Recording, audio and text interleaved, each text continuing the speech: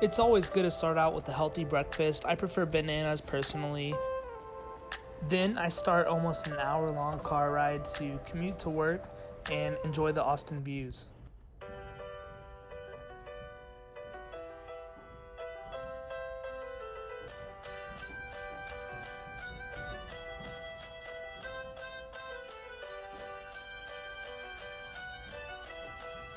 So I do my internship at Broadest Construction, which is a great company who promotes learning from all areas of construction to further my education.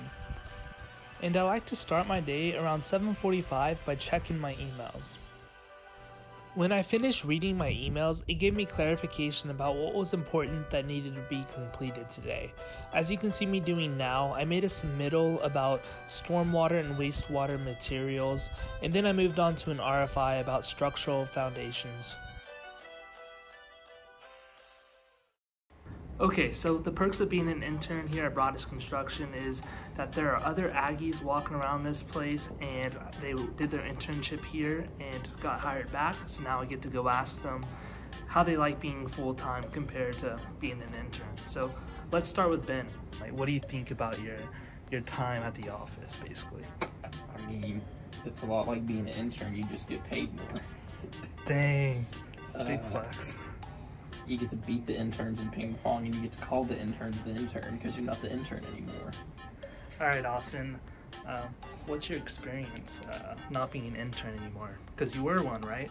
I was one. So you like being a full-time employee? It's as great as it gets. I don't even know you, though, Cody. Like, where did you come from? You don't even work here. Right after visiting, I'm back in my chair working on stuff. So the septic guy said they are going to sign that contract though. Yeah. Can you call them and see when they're going to sign it there? And I know since you've been talking to them, it's probably best if you call them. Sure. They're used to talking to you. I spent about the next 2 hours doing stuff like this, which was managing and following up with the subcontractors I was responsible for.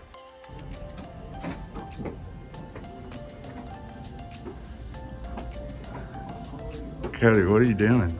Oh shoot, I'm just getting ready to work, you know? That's all.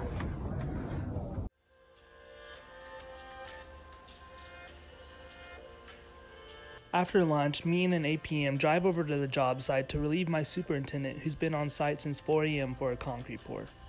When we get there, we walk around the site and see what all the trade partners are working on today.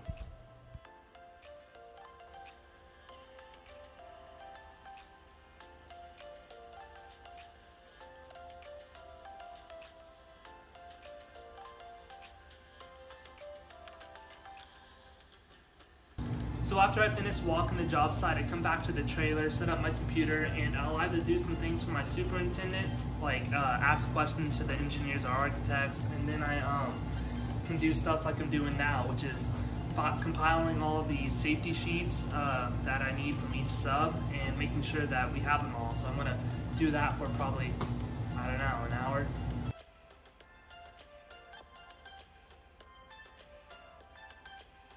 One hour later. At 3, I walk the job site again, because this is all still a new experience for me.